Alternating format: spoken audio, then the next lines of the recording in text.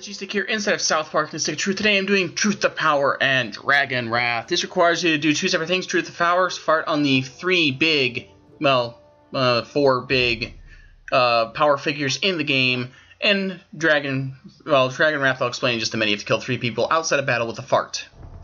That's kind of misleading in the achievement comments, but anyway, it's pretty easy. So anyway, we're going to turn Dragon Shout towards him, get him, then we're going to go right into City Hall. That's Father Mackey, by the way. We're going to go into City Hall, and we're going to get the mayor. Now, what I recommend for some of these people, because they are behind objects, I would recommend Kappa Shouts, but you can do at least the first 3 of these people at any time in the game, so that part's quite easy. Next, we're going to move over to the Civic Center, or the Community Center, whatever you want to call it. And as soon as we get there, we're going to have to go over, down, and up. This is the Community Center. If you've been here before, you know where this is.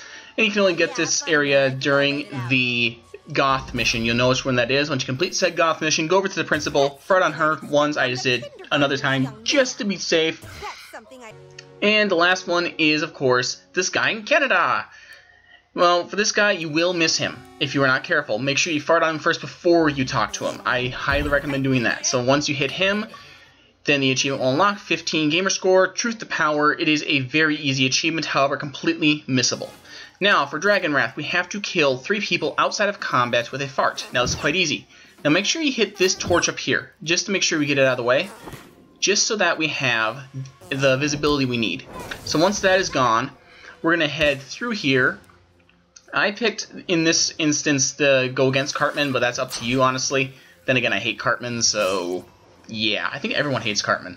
Anyway, we're going to use the Sneaky Squeaker to lure them over to this specific point over by where I'm about to show you. Well, look closely for the green dot because it is kind of hard to see. Just make sure you get them all in one spot. And once you get them over, quickly swap over to the Cup of Shout. Aim at the last remaining torch. Make sure it's quick. And bam, 3 people.